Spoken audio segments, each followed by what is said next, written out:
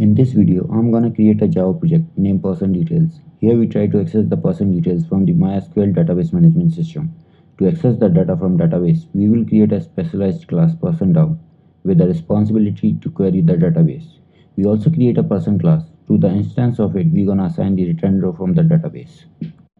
First, create a Java project. Name it Person Details. Next, we create a package to hold the application-specific interfaces and the classes. Create package com.person.details and create the class person inside it. We will use the instance of person class to hold the return row from the database. Table in the database have two columns named ID and name. So we create a variable ID of int type and name of string type with its getter and setter. To display the populated person object using sysout, we also override the toString method to display the ID and name of a person. Retrieve from database. Next we create package XML to keep bean.xml file. I have a bean.xml file on my local system which I'm gonna copy here. Next we need a DAO class which gonna take parameter required to fire query as input and return the retrieved rows. For that we create a class PersonDAO. To use the JDBC template of Spring, we have to add all the required jars to the project.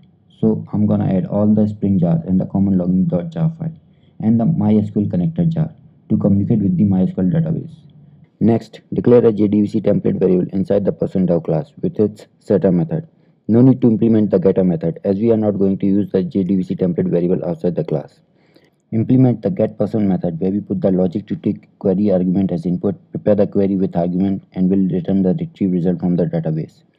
In our case, the query input is the name of person and the return result gonna be of type person. We are assuming that each person details exist in the database can be uniquely identified by their names. We have to use the JDBC template to create query and retrieve the result. Use the query method with the query as the first argument, create an array of input parameters for the second argument, and create the inner class implementing row mapper with method mapRow where we're gonna pass the retrieved person rows and populate the person object from the retrieved data.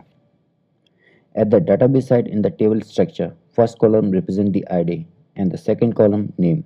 Thus populate the person ID with the return result first column index and name with the return result second column index. Now we have to create a client code. For that, create a package client and create a class showPerson inside the client package.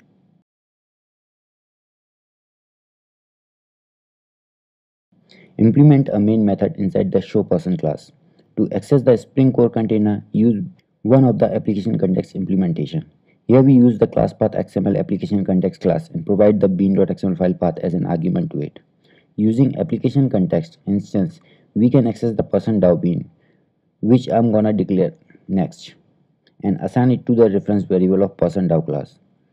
Next, we need to declare a PersonDAO bean inside the bean.xml file, as in the implemented class, we were using the JDBC template to communicate with the database. To populate the JDBC template variable inside the PersonDAO bean, we have to create a JDBC template bean inside the bean.xml file.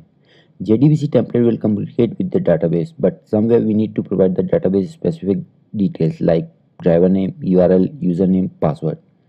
For that, we create a bean named data source of class type single connection data source to hold these database specific properties. Let's create a data source bean of type single connection data source and populate the property driver class name of it with the MySQL driver class com.mysql.jdbc.driver. Populate property URL with the database server URL. As MySQL is installed on my local system, so I populate the value with JDBC MySQL localhost test, where test is the name of a database where I created the table person. Populate the property username and password for authentication. In my case, username is root with empty password.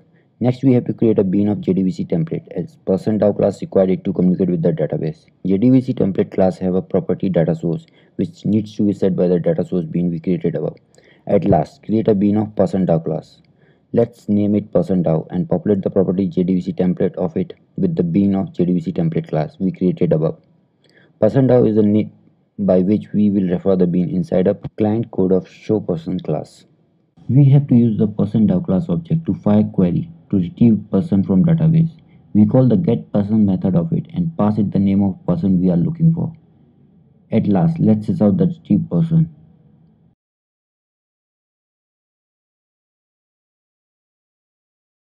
Now let me show you what all the table database have.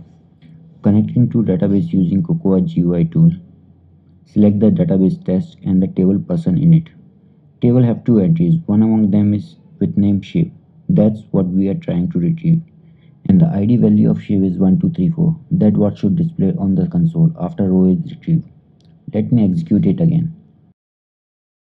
Yes, it's working fine. We retrieved the right result.